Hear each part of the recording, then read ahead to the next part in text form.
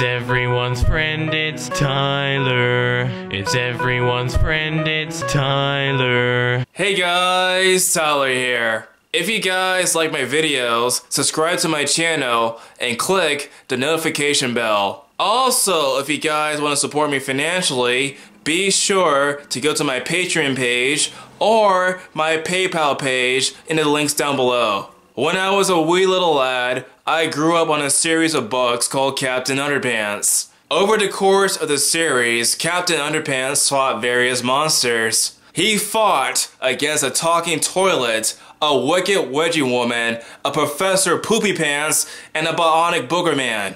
And of course, whenever he defeats his enemies, he always shouts, "Tra-la-la!" These series of books captured the minds and the imaginations of many kids throughout America. The Captain Underpants books, like the Harry Potter books, were pretty controversial in its day. I remember how schools used to ban Captain Underpants because apparently the crude humor was too much for parents. To me at least, just reflecting back on that moment in time, it's kind of ridiculous because Captain Underpants is essentially the staple for kids' humor nowadays, so what the heck? When I was a kid, I loved the Captain Underpants book so much that I wanted a TV show or a movie series based upon that book franchise.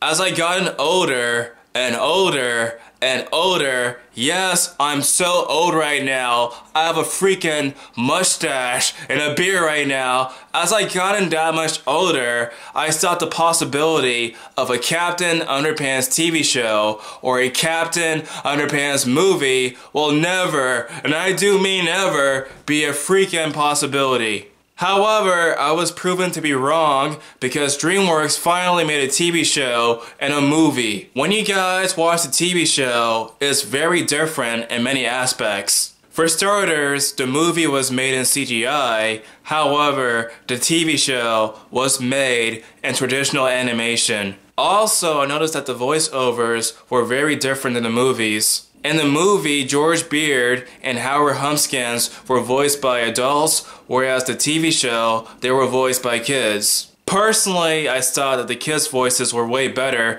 because after all, they're freaking kids, not adults. One final difference between the movie and the TV show is that the movie was actually more accurate to the book than the TV show.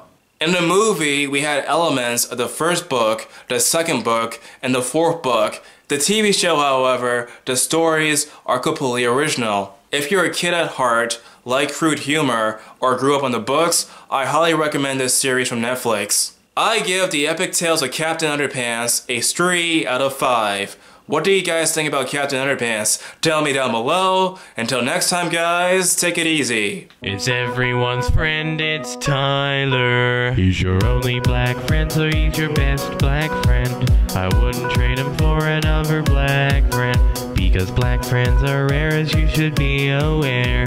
He smiles like Richard Pryor, so just sit and stare. It's everyone's friend, it's Tyler. It's everyone's friend, it's Tyler.